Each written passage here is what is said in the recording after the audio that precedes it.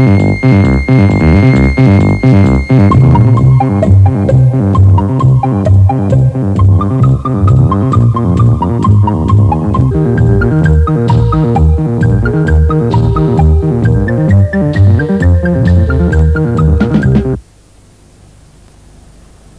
using a liquid to join two pieces of aluminium together. This liquid is an adhesive. Gloves are worn because this particular adhesive is dangerous if it comes into contact with the skin.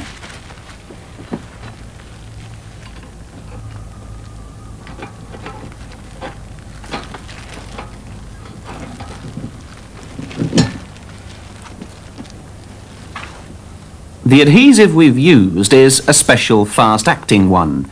In less than 20 seconds, the bond formed is strong enough to withstand a shearing force of about 250 newtons. There's nothing new about using adhesives to join things together. 3,500 years ago, the Egyptians were using glues made from natural materials such as animal bones and hides. The raw materials we use today are both natural and synthetic. These include natural rubbers, such as this, and various types of synthetic rubbers. We also use fillers and other additives to vary the properties of the adhesive, and in many cases, resins are used. These materials go to make a range of adhesives suitable for joining almost anything to anything. For example, an adhesive has been used on this brake shoe to join the asbestos lining to the metal backing plate. What advantage do you think an adhesive has over rivets? This artificial hand is made of an aluminium alloy. Here, an adhesive has been used to bond a strip of rubber to the aluminium. These are oil filters. They spend their life soaked in oil. This time it's the metal end plate that's been bonded to the filter paper. A cross-section through a helicopter rotor blade, where the skin is made up of several layers of an aluminium alloy. In this case, it has to be an adhesive that bonds them together. Other methods of joining would weaken the blade. How do adhesives work? Well, let's see how one behaves on a fabric, a porous material.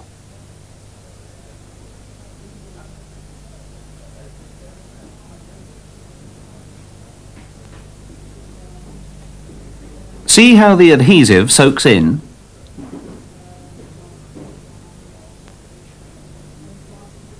If we turn the material over, you'll see the adhesive has penetrated through the fabric. We've deliberately used a thin adhesive to exaggerate the effect. Now we're coating a second piece of fabric with the same adhesive.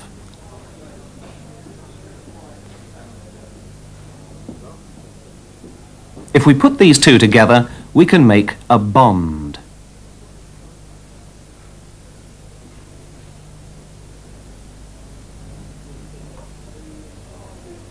We'll roll the two pieces to squeeze out any air.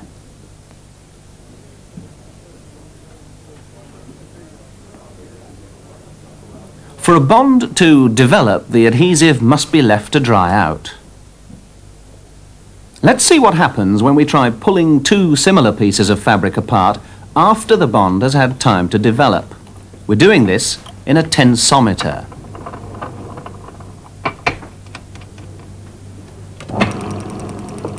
Here we're peeling the two pieces apart.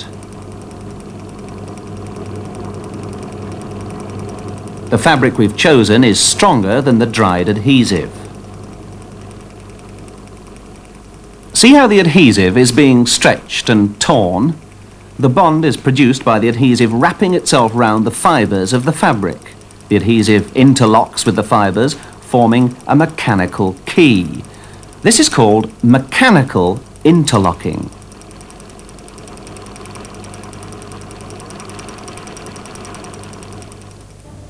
But it's difficult to imagine how that could happen when joining two pieces of metal together. Metal, of course, isn't porous. Let's take a closer look at the bond. Here it is, magnified 500 times. Now you can see the adhesive hasn't penetrated into the surface of the metal. In this case, it's thought that a molecular interaction between the adhesive and the metal surface produces the bond. It's known as specific bonding.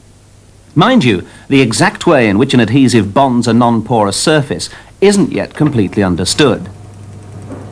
What is known is that a very strong bond can result. That took a force of 200,000 newtons to shear it. To make a successful bond, several factors must be considered. Here are two types of adhesive. Let's try the one on the left. On this material, a plastics material, the adhesive collects into globules. It doesn't stay spread out on the surface. We say it doesn't wet. Let's try the other one.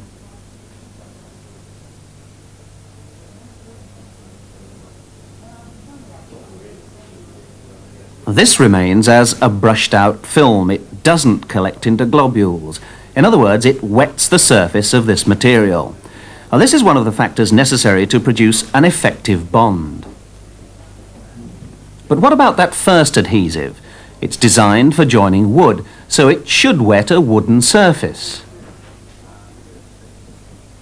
And it does.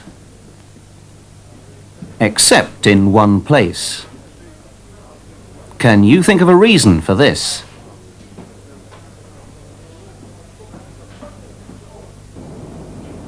Part of the wing skin of an aeroplane. It's another aluminium alloy, and it has to be strengthened by stringers which are joined on by an adhesive. The surface must be prepared first before the adhesive can be applied. Another very important factor that affects the efficiency of the bond. The skin is immersed in a tank of very strong detergent solution. The contents of the tank are agitated to keep the solution moving over the surface of the skin. The detergent removes any grease that may be present.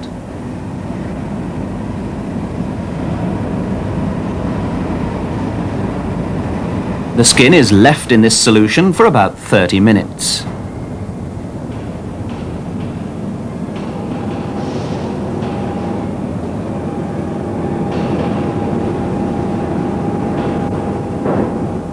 To get rid of the detergent, the wing must then be sprayed with high-pressure jets of water.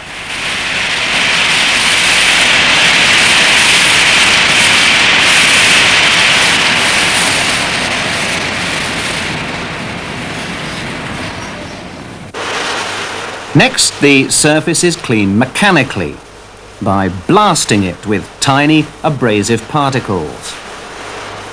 Because of the danger of inhaling these tiny particles, the operators wear face pads. In this process, the abrasive particles are fired at the metal by a sort of high-pressure air gun. After they've hit the target, they're drawn back into the system, cleaned and used again. The metal surface is then treated chemically, with care.